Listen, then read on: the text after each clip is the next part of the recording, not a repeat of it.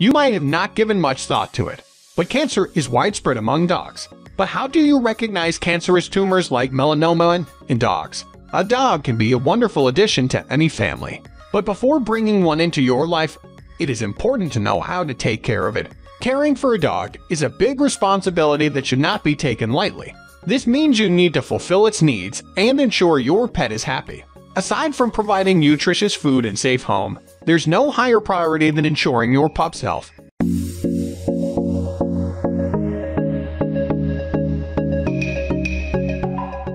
It is a common type of skin cancer in dogs that involves tumors originating from melanocytes. Melanocytes are skin cells responsible for producing a pigment called melanin, which gives the skin, hair, and eyes their color. Melanoma happens in the form of a nodule or a mass when there is an abnormal production of melanocytes, commonly found as lumps. These tumors will affect different parts of the body since they have a high tendency of spreading. As they continue growing, the tumors tend to bleed. Either benign or malignant, melanoma in dogs can develop in the skin, eyes, lips, toenail beds, and other unusual places in the body. The most common sign of canine melanoma is a black or brown mass, but some are not pigmented and may appear as a pink lump. Melanoma tumors can behave in different ways. Though difficult to predict, doctors can forecast the behavior of the tumor with its location, thickness or depth, and the properties of the cancerous cells. Benign melanoma in dogs tends to grow slowly and ranges in size from very small to more than 2.5 inches in diameter. It may be red, gray, brown, or black and appears on areas of the skin covered with hair. While benign melanomas are more common and readily curable, malignant melanomas are a serious concern, as they are extremely aggressive. Malignant melanoma in dogs tends to grow quickly and spread readily to distant tissues and other organs. Highly invasive, it can arise anywhere but more often occurs in the mouth, on the lips, and in the toenail beds. While treatment depends on the progression of the disease, surgery, chemotherapy, and radiation are strongly suggested to improve the chance of survival.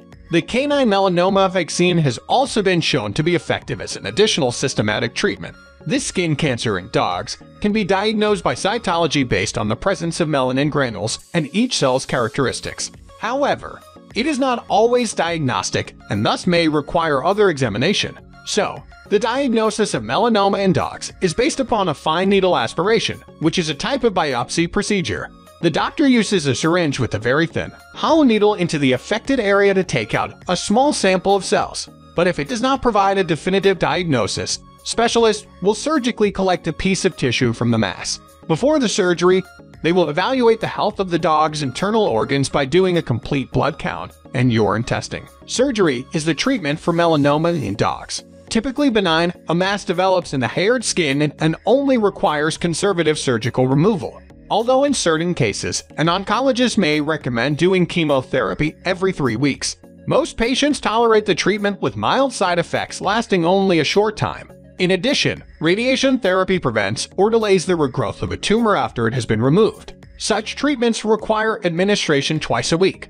The biological behavior of the tumor can vary tremendously with its location. So, in this video, we will discuss its occurrence in many locations of the body. Melanoma in dogs also happens within the oral cavity. It can develop along the gums, lips, and other parts of the mouth. Commonly in older and male dogs, oral melanoma occurs in darker areas of pigmentation in the mouth. It can penetrate deep into the bone and spread in up to 80% of dogs, making it the most common type of cancer in canines. Mouth cancer in dogs has the potential to spread to the lungs and lymph nodes, either benign or malignant. The oral tumor usually continues to grow to cause discomfort and difficulty in eating. The second most common location is the nail, which occurs in up to 20% of dogs. Also known as subungual, nailed melanoma in dogs may not be straightforward to recognize. Thus, knowing what it looks like will be important to have a better prognosis when detected at an early stage. Dogs with this disease will have a dark brown or black-colored mass on the toe. This lump is the common and most obvious sign. A melanoma that involves the toenail bed initially appears to be an infected toe. Since antibiotics cannot resolve the problem, eventually, the affected foot begins to swell, bleed, or produce pus causing lameness. There are 2 kinds of ocular melanomas in dogs, limbal and uveal melanoma. Sometimes called epibulbar, limbal melanomas are less common and may develop in the marginal region of the cornea. On the other hand, uveal melanomas are the most common primary intraocular tumor in dogs. They grow from the tissues that make up the uvea. While limbal melanoma is benign, about 80% of uveal melanoma is also non-cancerous, and the risk of metastases is less than 5%.